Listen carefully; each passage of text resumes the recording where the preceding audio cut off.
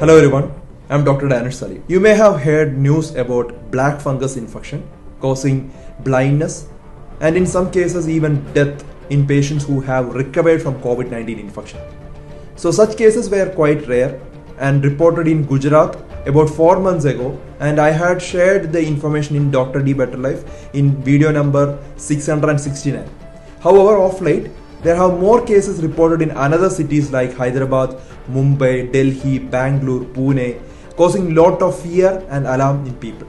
So what is black fungus? Why does it affect the patients recovering from COVID-19? And how can we prevent this? So we have to know this. Black fungus or mucormycosis is a rare but very serious fungal infection caused by a group of mold called mucormyces. These mold live throughout the environment, especially in the water, soil and unhygienic places.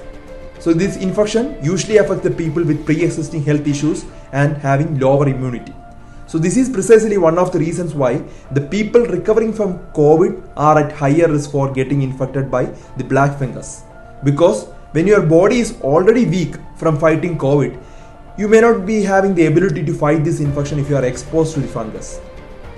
So mainly the rapid rise in such cases in COVID patients could be because of the presence of black fungus in the water used in the oxygen humidifier bottles while giving oxygen supply to the patients who require oxygen, and in the water used for steam inhalation, mainly in the vaporizer apparatus, may be the another reason.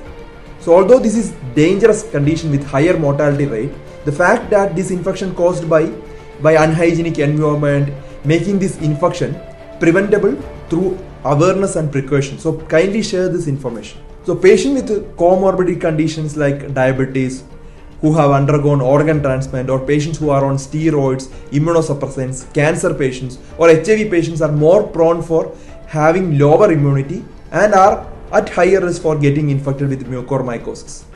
So the infection can enter one's body through breathing or through the open cuts and wound. So the symptoms caused by black fungus can be pretty severe. But some of the earliest symptoms or some of the most common symptoms include reddish inflammation on and around the eyes, severe pain in the eyes, nose, excruciating headache, blood mixed with mucus or black color mucus you can see.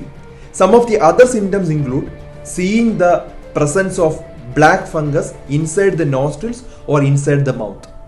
So usually the fungus will be white in color, but if you see a black color fungus, please take the patient immediately to the hospital. This is actually, we can treat it if you are detecting it early with antifungal medications like liposomal amphotericin B. However, if the infection is detected late, then the mortality rate is extremely high. In a normal patient, the mortality rate could be anywhere between from 50 to 80%. But in high risk patients like HIV patient, this goes up to 95% mortality rate. So this is why it is very important to detect early and to treat early. Now let us talk about how could we prevent this black fungus infection. Like I already said, the black fungus infection can enter one's body, especially when the body is weakened or when the immunity is low, either through inhalation or through open cuts and wound. So let's talk about the inhalation first. What could be the possible sources of inhaling the black fungus infection?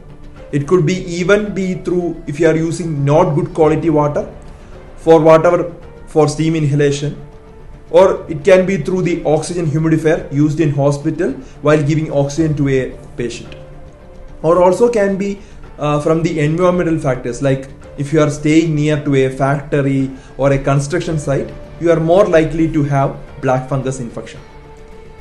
So how do we prevent this, or how do we address each of these problems? In hospital, when the oxygen is given, usually they give through distilled water used in the oxygen humidifier. They are using distilled water.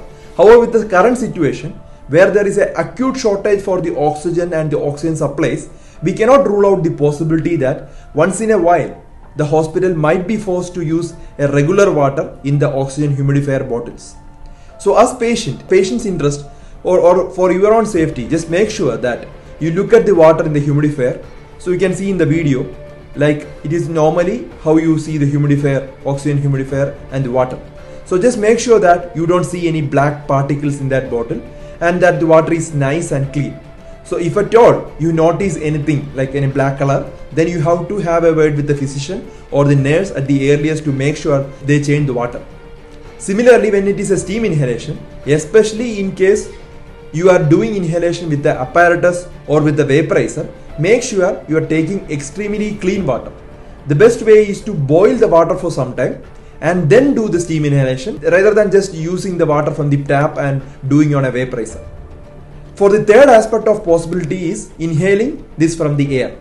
So make sure that COVID patients, especially the people of the high risk category, which I have already mentioned, you have to take some extra precaution like wearing a double mask with cloth mask outside and a surgical mask inside or an N95 mask. Do not use anything else because you are at high risk for getting this infection for next 6 to 8 weeks. Other alternative or the possible way of getting infected is through the open cuts and wounds. So obviously you have to make sure that if you have any wound or in your hand or feet, you don't expose the wound to the soil and use the protective gear like gloves or boots in case you need to touch the soil or any unhygienic surface. So this is how we can protect the black fungus infection, and this is very important information. Kindly share this information to everyone because if you share this correct information to many people, we can save many lives. Take care everyone. We will come with another good topic.